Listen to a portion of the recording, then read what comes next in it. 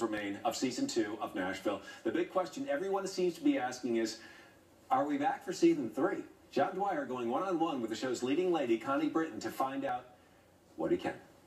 What we need here in Nashville is an answer for season 3. Give me an answer here. What can you tell us? I know they won't tell us. They don't tell us. Oh, Connie, you know everything. I feel confident about it. I don't know. I'm not privy to those conversations. However, I do feel confident about it. I feel confident that we'll be back. And do you think you would also stay in Nashville, film in Nashville?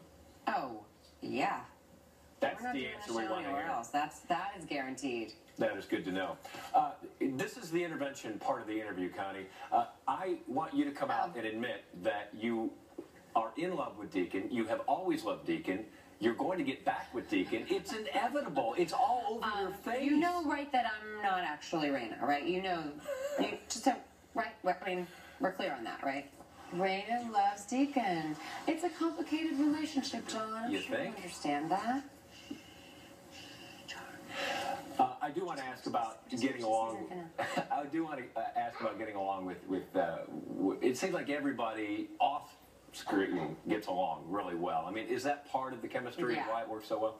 For sure, and you know, that's such an important part of the chemistry of any show. And every show I've ever been on, you know, the cast really becomes like family. And I think, you know, this cast, we all kind of came down to Nashville together, and that gives a real sense of camaraderie. And we all feel so, we love the town so much, and we love that world so much. And so, you know, it's just really fun. It's been really fun for all of us to experience that together, and everyone's great. It's such a nice group and talented group of people.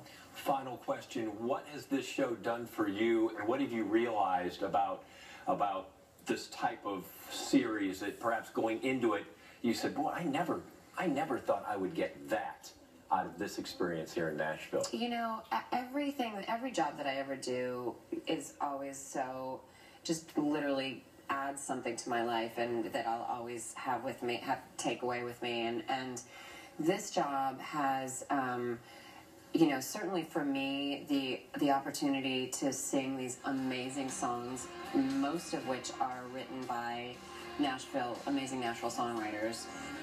The opportunity for me to be able to do that and to perform them on stage has just been a once-in-a-lifetime experience for me, and to be able to do that in Nashville, you know, it's just extraordinary, and I will be forever. I'll always cherish that. You know, for as long as we get to do it, I pinch myself that I get to do that.